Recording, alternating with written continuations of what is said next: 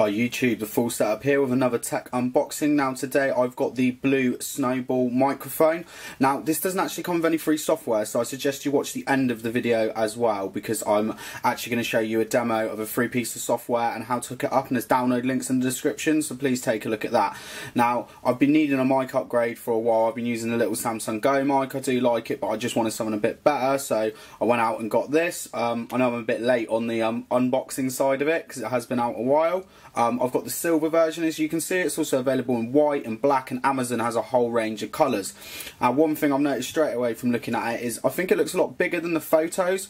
I know if you watch a YouTube review or Google Images, you can see the size of it, but I think from the way they kind of on selling websites, it almost looks like the size of just a bit bigger than a golf ball, as this is kind of a bit bigger than a cricket ball. So hopefully it should have some really good sound. So I'll take you around the box. As you can see, we've got the Snowball USB microphone on the front. We've got the blue microphone logo there. And then I'll take you to the side of the box. I'll just get you in and let that focus. And it just says it's compatible with Windows and Mac as well, so you could use GarageBand to record it. For Windows you will need software. It's plug and play, so easy to set up. Goes on about superior sound. It's got dual condenser capsules offering CD quality. It's got an included cable, little stand, as you can see on the back here, but you can also get a shock mount for it as well, and you can mount it, use it as a proper studio mic, not just desktop.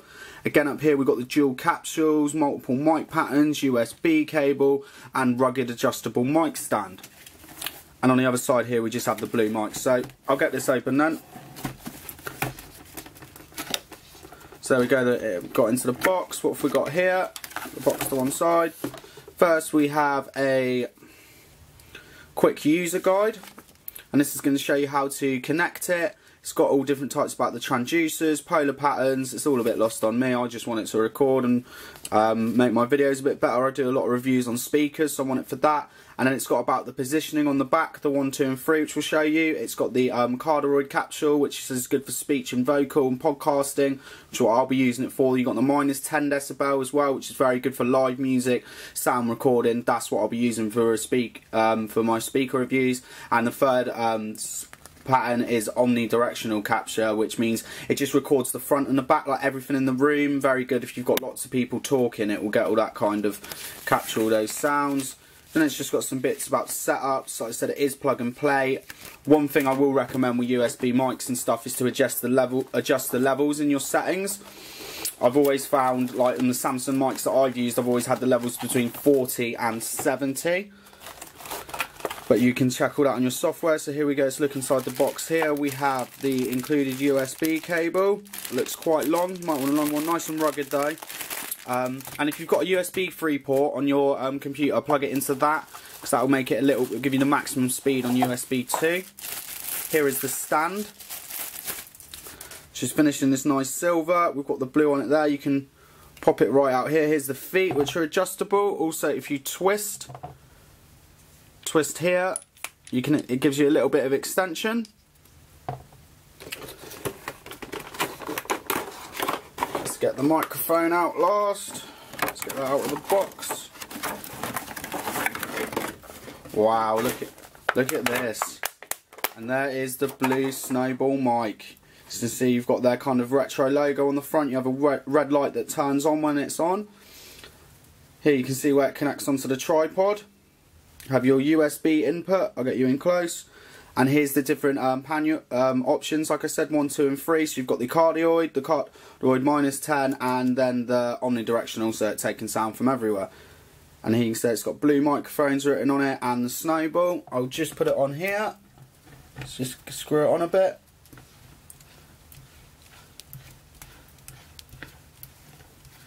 That's mostly on.